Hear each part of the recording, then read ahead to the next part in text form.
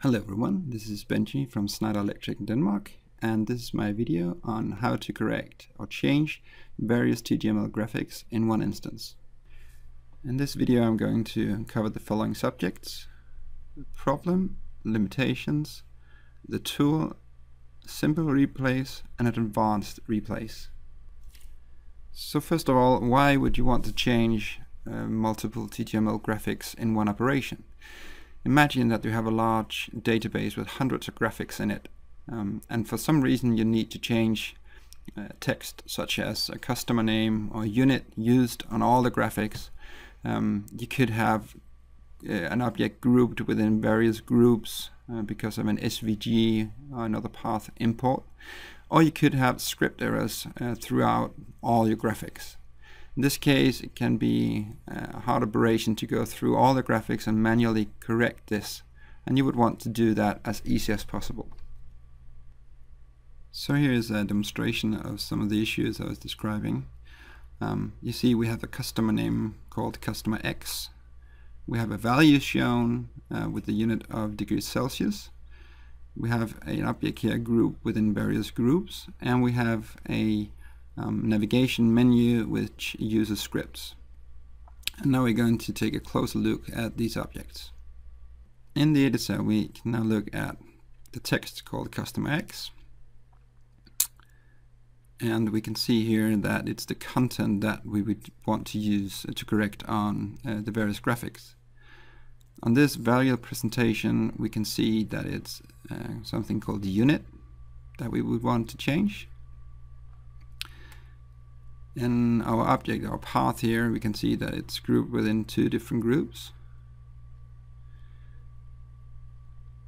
And here is our navigation menu, which will give our script error. I'm now into Vista here, and I navigate with my navigation menu, and I can see here that I get my script error. So we would want to correct all these issues on all our graphics. Using this method, we need to be aware of some limitations. We need to know where we can use it and what we need to be careful about.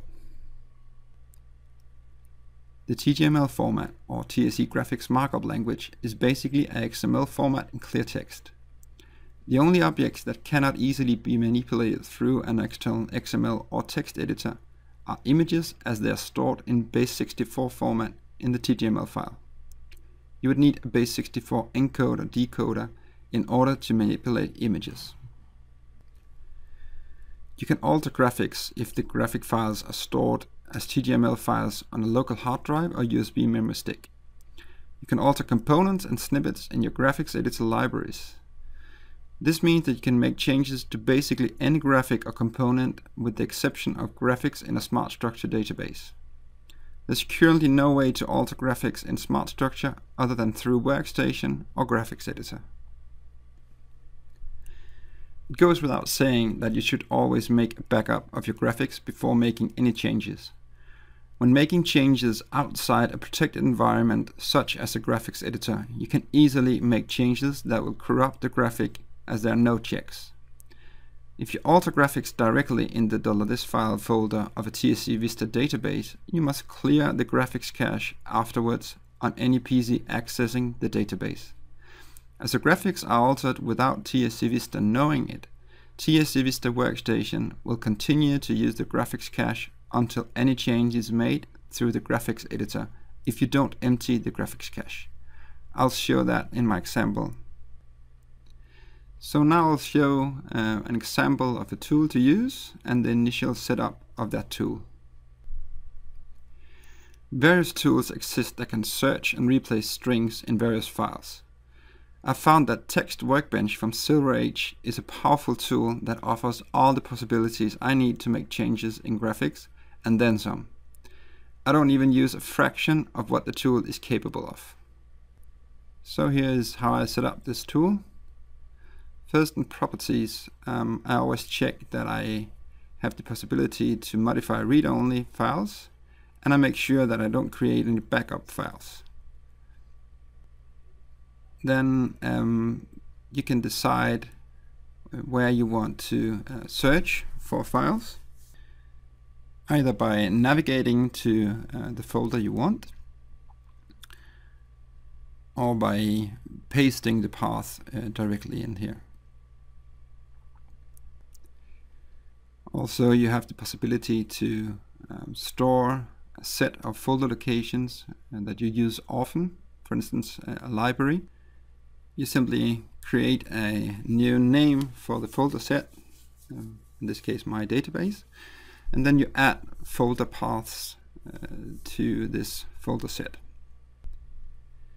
You can then at a later stage go back and select from the different folder sets and choose to use that. It's a nice little feature. The next thing is that you need to define what type of file you want to use. You can either browse a specific file, or what I choose to do is to write in the extension of the files I want to search, in this case TGML files. You would normally want to tick the box include subfolders, as that would search from the folder you point out and all folders beneath that. And that concludes the initial setup of the tool.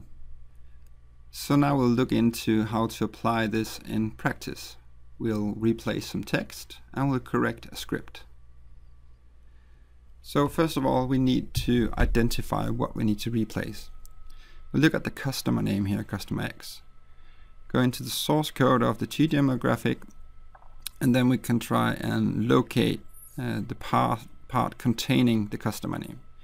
Here we can see we have a text node with the text customer X in it. Be careful, because if you just select customer X, you might replace other things in the graphics as well.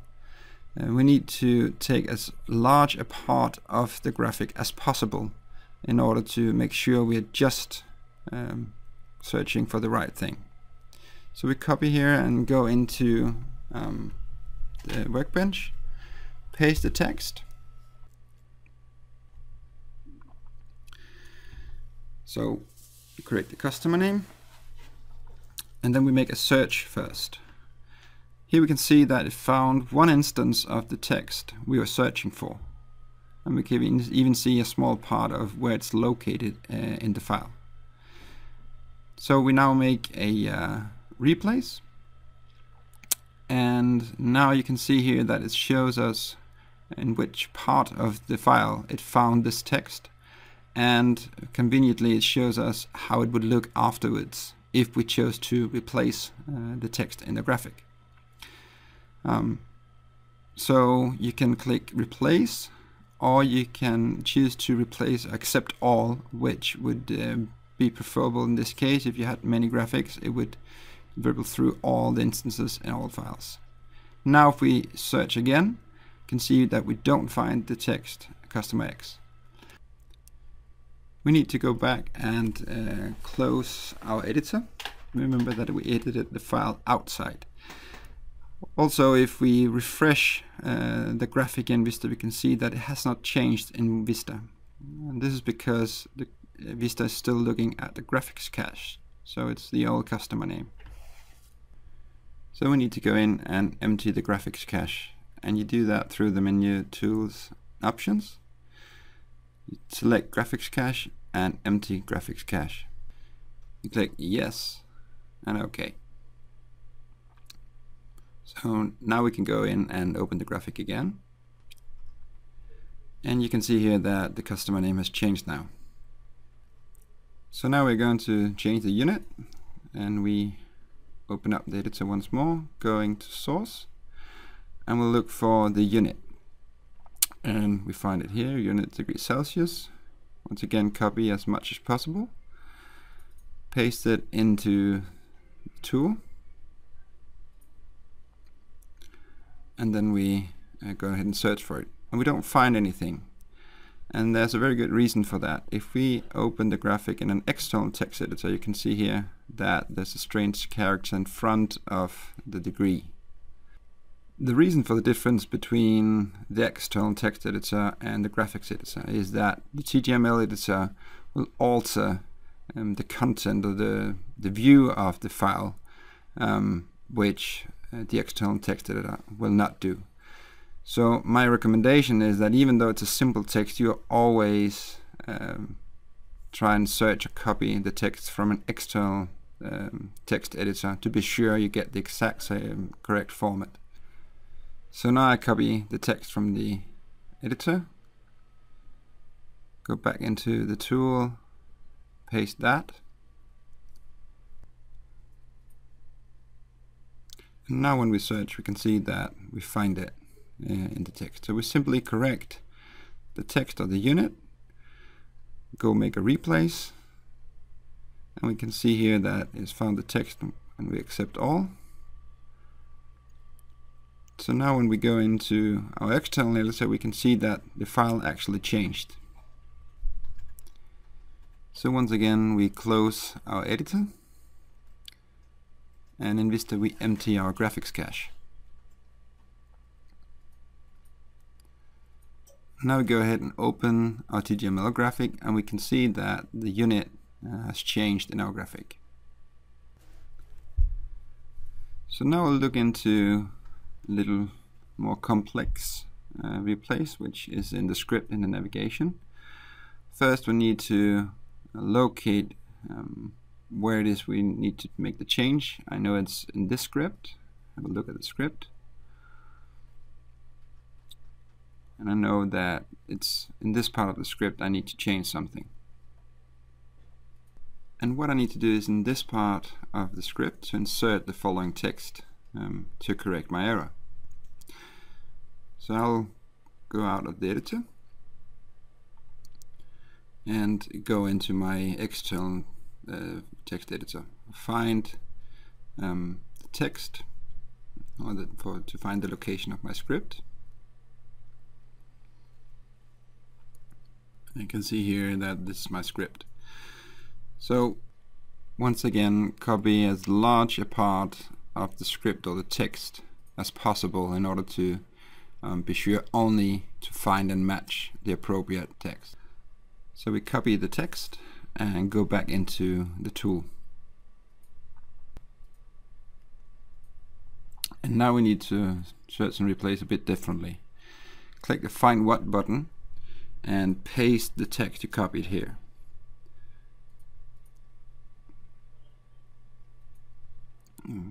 You can see now that line breaks are written as rn or /r//n. Paste the same text here and OK. When we search we find nothing, and the reason for that is that the line breaks are not noticed as rn or character return line feed in the TGML file. So we need to copy this string or this text, go into Notepad and paste it here, and then we need to replace all the character return new line with only a new line. So we remove the character return and replace. Then we copy all the text again, go back into the tool and paste that in the search line. So now when we search we can see that we find various instances of this script part. And now we need to edit our replace string or text. So we click Replace With, and here insert the same text that we did as a demo in the graphics editor. So we click OK, and now we need to do the same with the replace string as we did with the search string. Copy everything, go back into Notepad and insert it here, and we go replace rn with n. Copy the text again, go back into the tool and insert the text here in the complete line. So now when we do a search, we'll once again find all the strings and we'll do a replace, and here you can see what it was before and what we're going to replace it with. You can click Replace one at a time or Accept All.